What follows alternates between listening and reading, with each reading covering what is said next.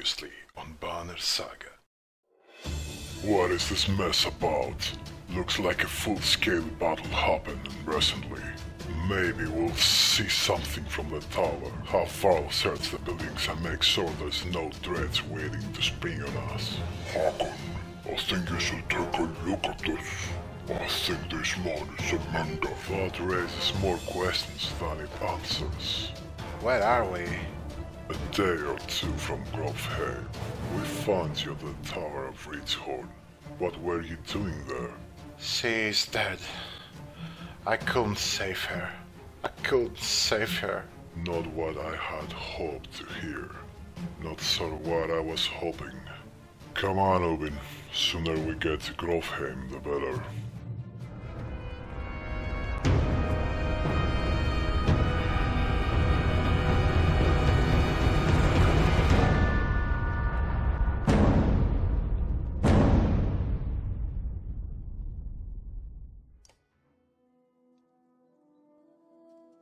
Hello guys and welcome, my name is Sethaerion and today we're gonna play the next part of the Banner Saga, but before we start playing I wanna thank you all for supporting me and my channel. We hit our first milestone of 50 awesome subscribers, so I wanted to express my gratitude to all of you. You are amazing and you give me strength to keep going, so thank you so much. Also, I wanted to let you guys know that I usually upload a video once every 5 days and I will try to stay on schedule at all times. I intend to continue creating WoW Machinimas and I already have an ongoing project, but I'm testing some new Machinima tools, so it might take some time. Alright, so without further delay, let's see what adventure awaits us.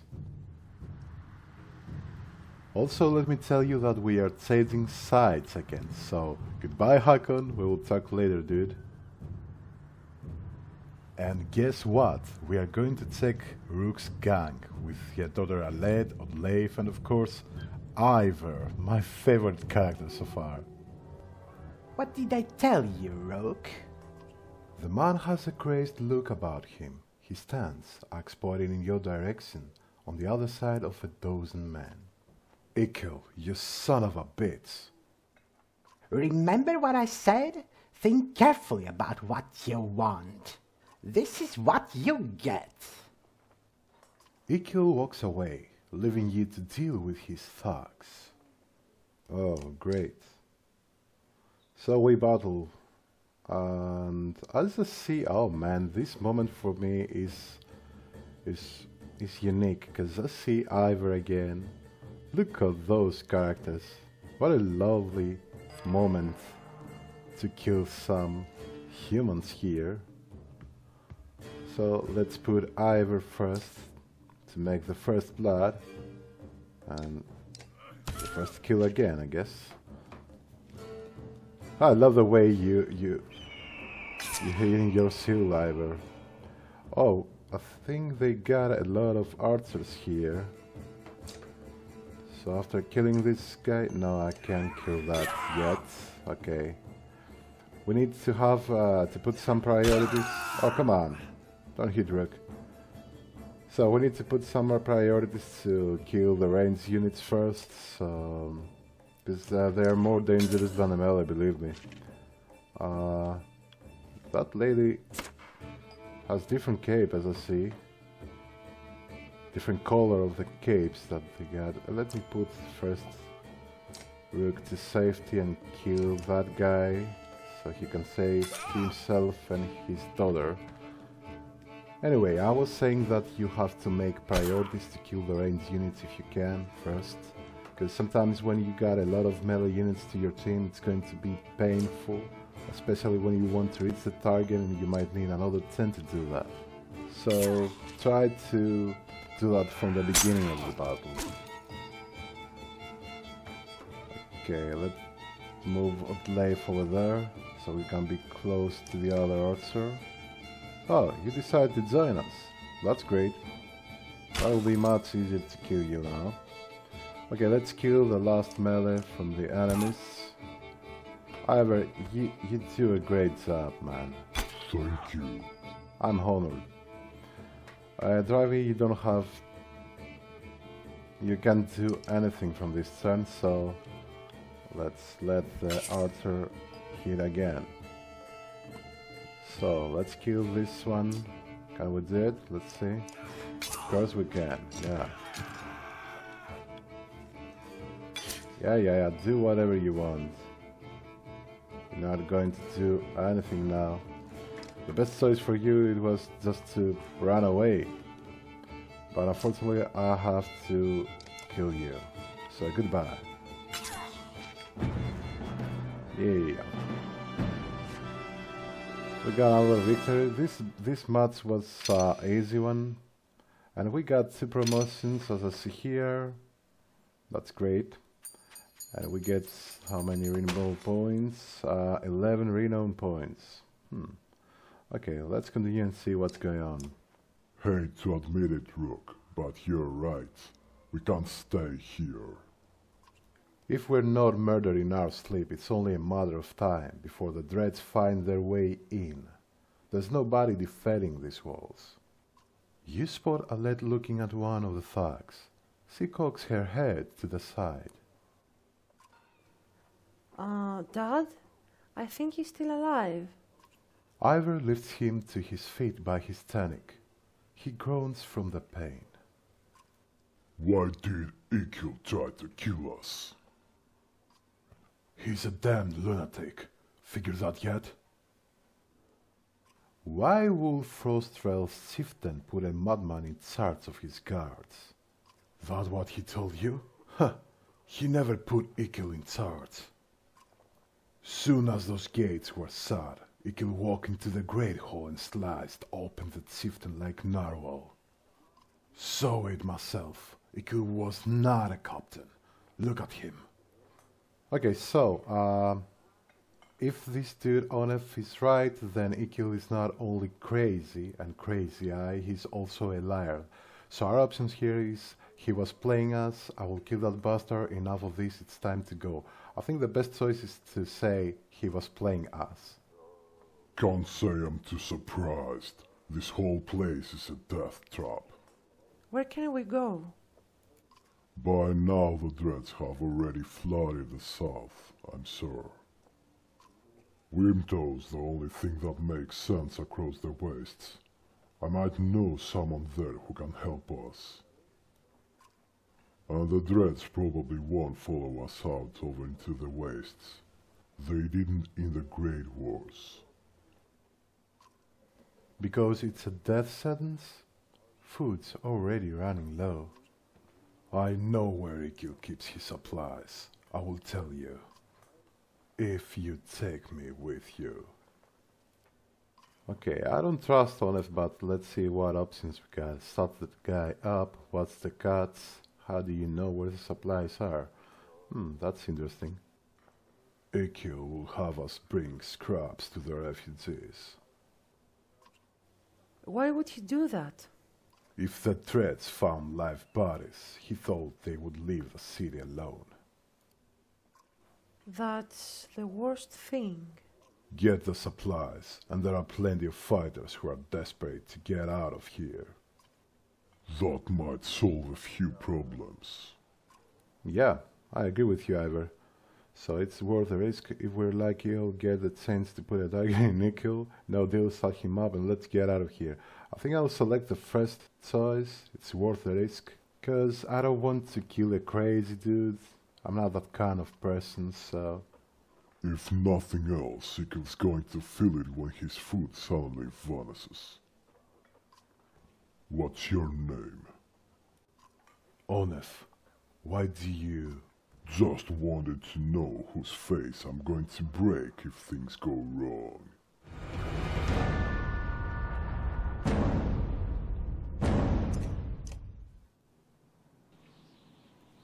Alright, let's see if Onef is telling the truth, so let's go to the supplies. Onef leads you to an inconspicuous building. This is them, he says to the handful of guards inside, who lower their weapons. In a concealed basement, you find an enormous store of food and sundries. Grab what you can, he mutters. Okay, so we got 3 choices here. Make multiple trips to take everything. Nah, I don't think so. Take what you can and get out, take what you can and destroy the rest. I'm not gonna destroy the rest, I'm not greedy person, so take what you can and get out. The entire store of goods will take a long time to gather. You have each person in the caravan make pass through and take what they can. Before too long, Onef has led you out of the city with his trusted fighters. You prepare to leave the city behind. Oh, that's great news. Finally, we can continue our journey. So we get the supplies, we got some fighters more, and now it's time to leave.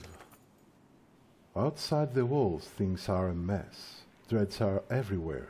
Fortunately, they are going around the hill on which Frostvellr sits, heading south, and so little interest in following as you cross into the wastes. You are finally free of Frostvellr, but find yourself facing new problems. You hope that whoever Iver knows at Wyrmtoe is willing to help. Finally, we're on the road again, so goodbye Frostvellr. We got a new destination now, Wyrmtoe, so let's sing along together while we're making our journey. There is a long road into the wastes. Oh, as I see here, our crew morale is down a little bit, so I have to get camped and sleep a couple of nights, I guess. So let's put rest. I need more. I want the crew to be happy. Ah, like that. I love this face. I love it. Yeah, that's what I'm talking about. So let's keep up, guys. Let's see.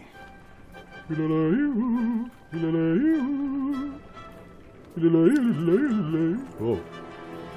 The caravan is buzzing with worry. In the distance someone has spotted a large number of dark figures following you. The dreads! Cries one woman, but something about it tells you that they don't quite look like dreads. Gods be damned. Talks Onef, standing on one of the carts to get a better view. Worse than dreads. That's Ekkil. The news spreads throughout the clansmen like wildfire. Ekkil? Why would he... Starts Odleif. Unless he's after you, Onef. He's insane. Interjects Onef. And unpredictable. That's a good number of fighters with him. Your mind races considering what to do. Okay, this is a tough one, I guess. We got 4 choices. Outpace him, dig in for a fight, lead a charge, keep him away from the caravan, or try to work things out peacefully.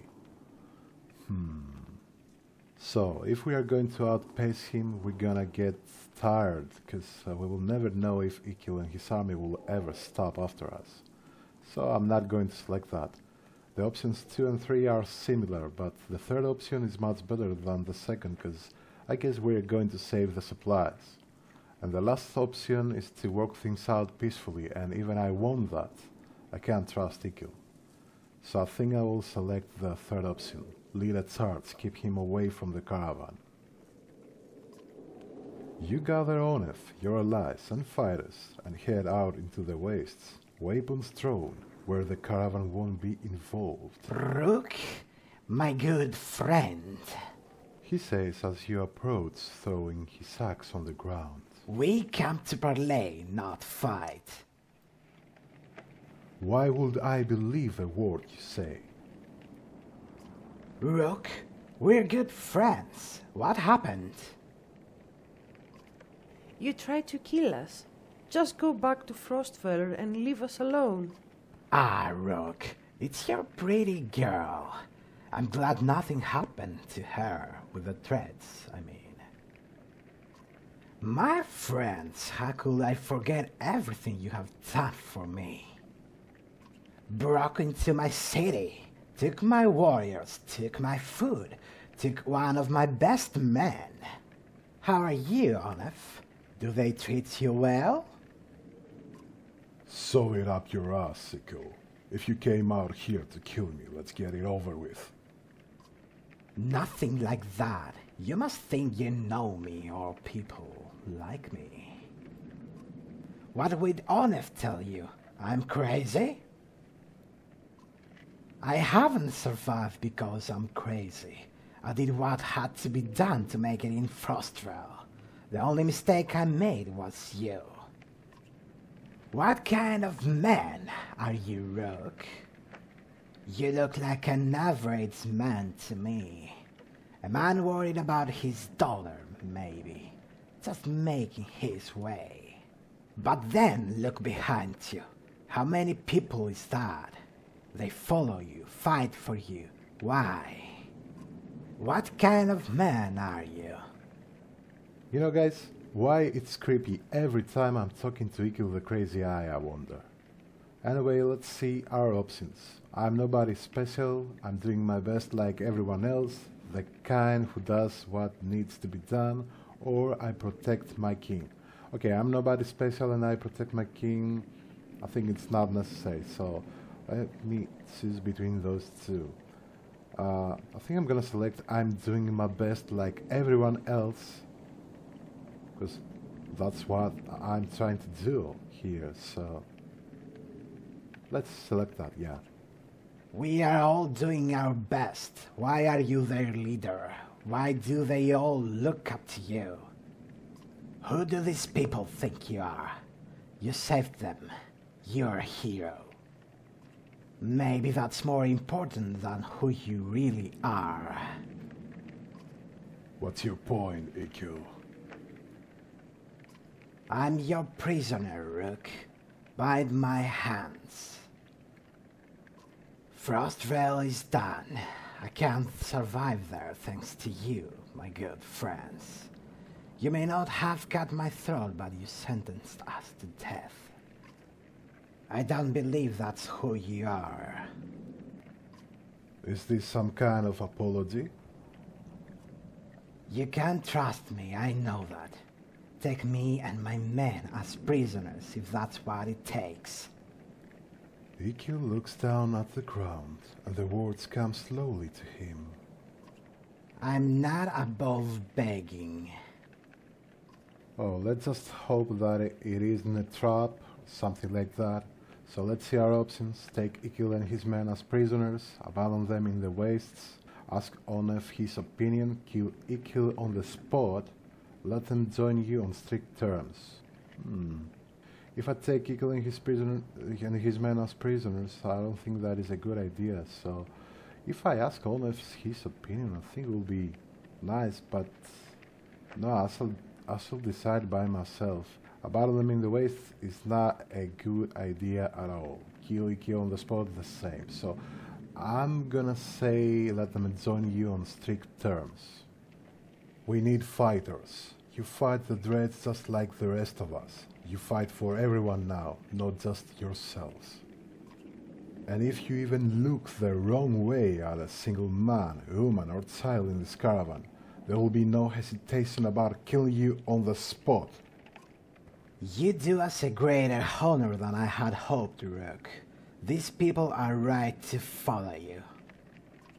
You will have no trouble from us. I may be reckless, but I pay my debts. The caravan eyes them suspiciously, but they try to fit in, following your orders. You expect to hear complaints about this.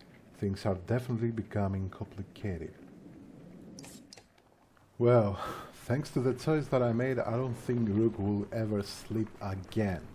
Unless I ever watch Rook's back while he's sleeping. And I think we did something here. Oh, I see people over there. And they got some tents to leave, as I see.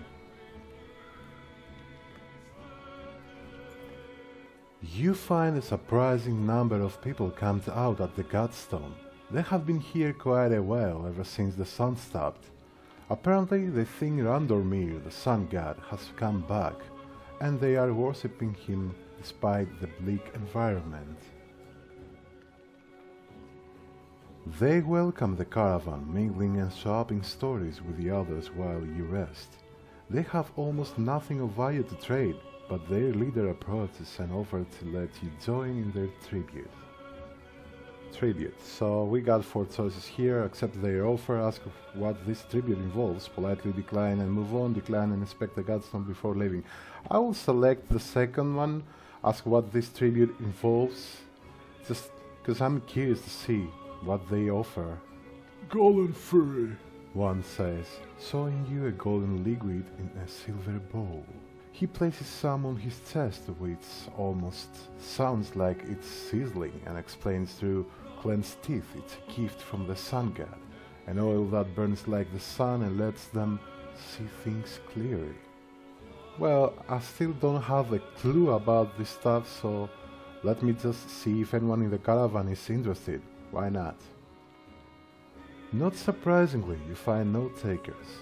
You wonder how devoted you would have to be to go in for it yourself. Okay, and we blew it up. Let's inspect the godstone before departing. Yeah. Nobody can really agree on what Radomir looked like, as fond as he was of his own isolation. He never directly conducted humanity. Most think he was a serpent that lived in the sun, and it's not uncommon to hear speak of seeing the tail of a great creature slipping through the thin clouds on a sunny day. Radomir was always one of the lucky gods, the kind who people thanked for good weather, healthy livestock and a good harvest. Despite all that, the biggest mystery has always been how his godstone came to be found at the bottom of a dried out lake. After some rest you continue on. The sun god worshippers are keen to stay, so you pack your things and return to the road. Yeah, we better get out of here, cause we waste a lot of time to those guys. So let's see. Oh, my morale here is not good at all, so I'll have to go camp. I'll sleep a little bit, but yeah, a little bit more I guess. I'll need to see that smile again on your face. Yeah, exactly like that. Okay guys, I'm gonna leave this episode here. I can't wait to play the next episode though, because we got the Crazy-eye Ekkil with us, and maybe we're gonna have a lot of surprises than before. Can Rook sleep again? Did we did the right choices here? Is Iver gonna save us all? We got a lot of questions, and I'm curious to see how the story goes on the next episode. So, if you wanna see more of this game, let me know by commenting below and leaving a like. Also, don't forget to subscribe to support me. Thank you for watching guys. Until next time everybody, take care, bye bye.